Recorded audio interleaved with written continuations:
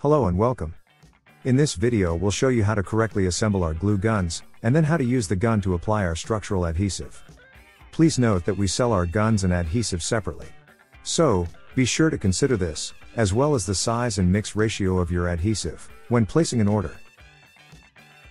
Today we're using the 50 ml 1:1 glue, although the gun can support 2:1 as well.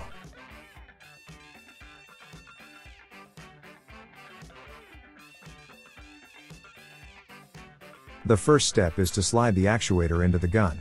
To do this, push the silver lever on the back of the gun up. Be sure to insert the actuator ridged side down.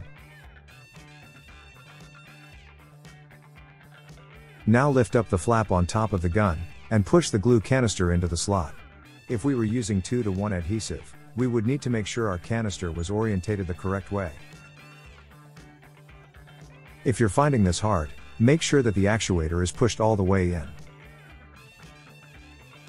Remove the cap off the end of the canister, and push and twist a mixer into its place. There are several types of mixers, and we recommend reading our blog post on 2-part adhesives to learn more.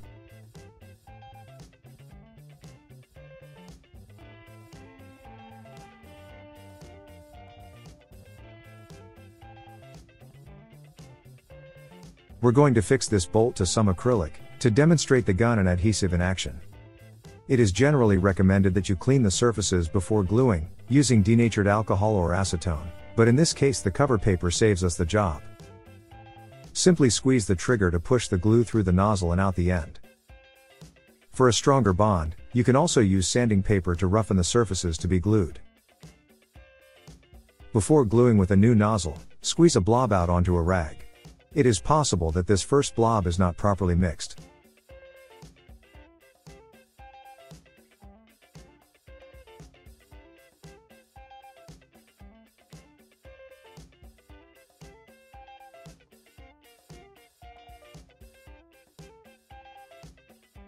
Quickly wipe up any excess or spilt glue.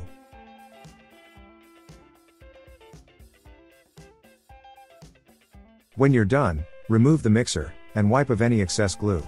Then replace the original cap. Because the partial set time is only a matter of minutes, when the glue is not kept flowing out of the nozzle, it will harden, and the mixer will be rendered unusable. A little forward planning before gluing can help to minimize the waste. Thanks for watching. We hope that this video was helpful, and we look forward to creating more videos like this in the future.